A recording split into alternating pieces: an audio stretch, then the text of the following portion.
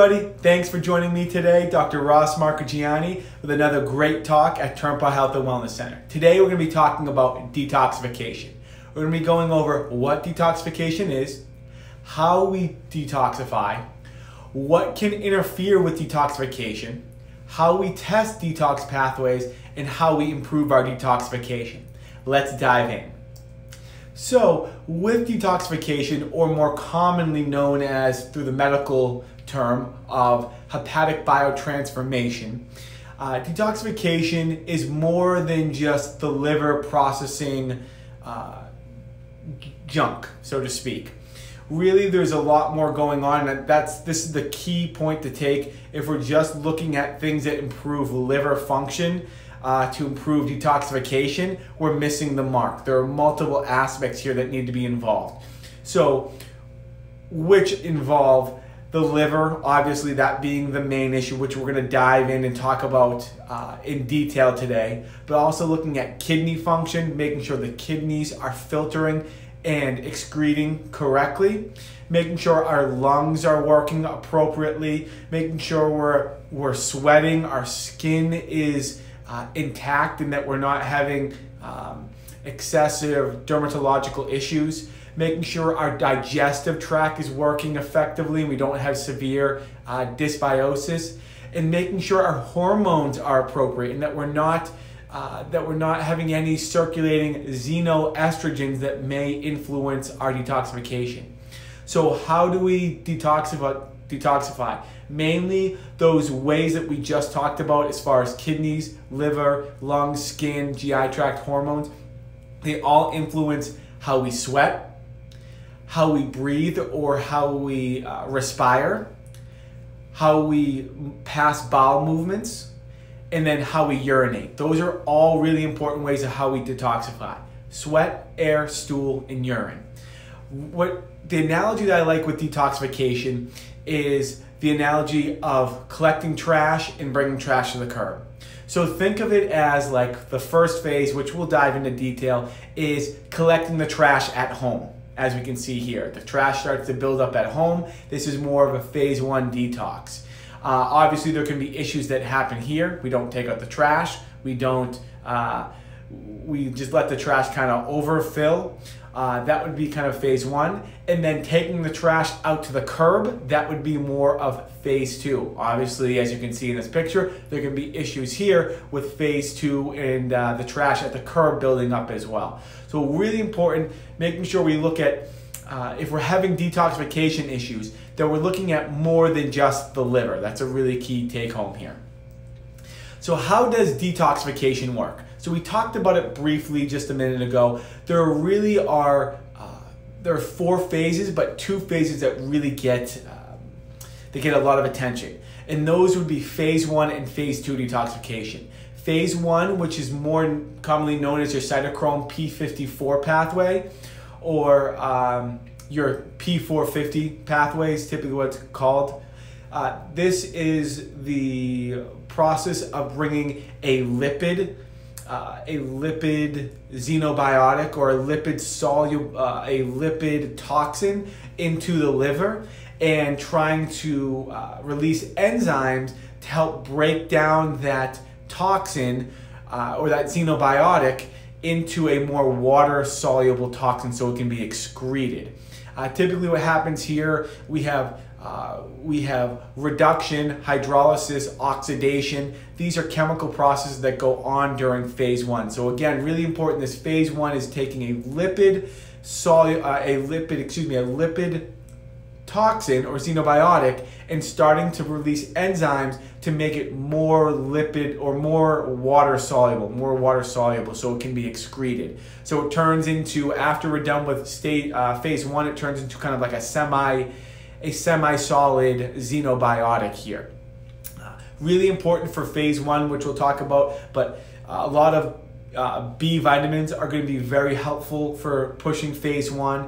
A lot of vitamin A, vitamin C, vitamin E, some antioxidants to prevent free radicals. So as you can see in this diagram here, we have the intermediate phase before we get to phase 2. This is very crucial. So this would be the aspect of the trash is just starting to pile up in your home.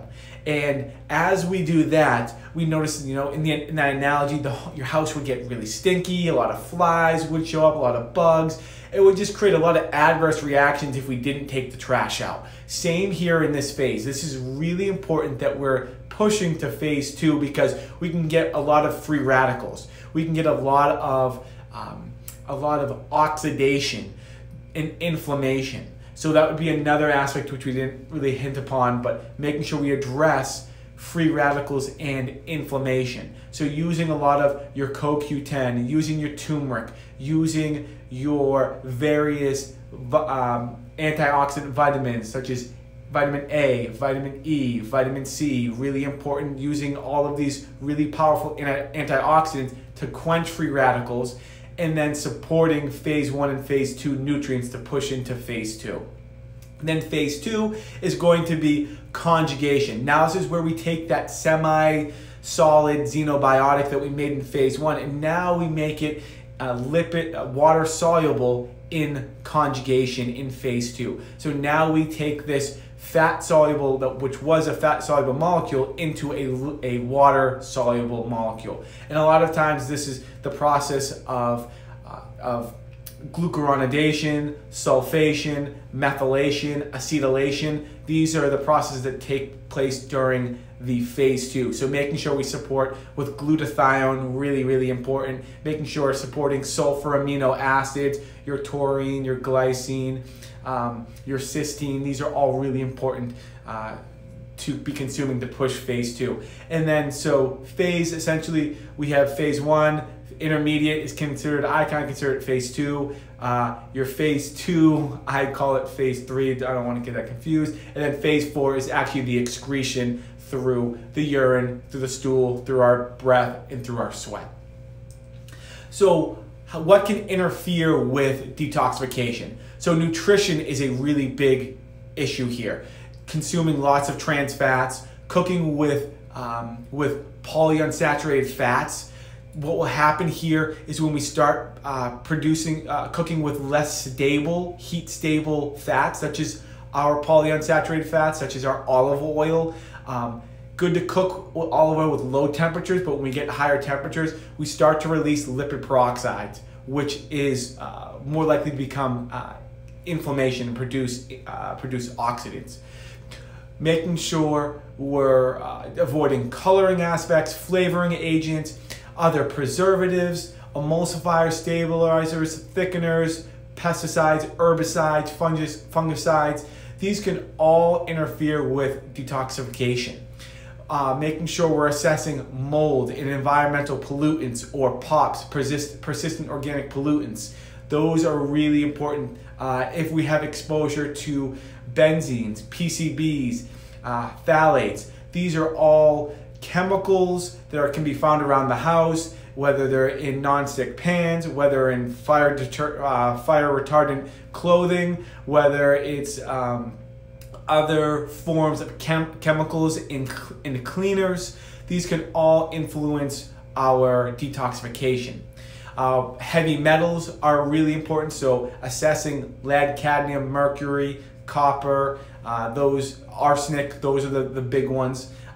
Again, we talked about xenoestrogens, so some of these chemicals that we talked about earlier can influence and actually create xenoestrogens. Just consider them to be like fake estrogens.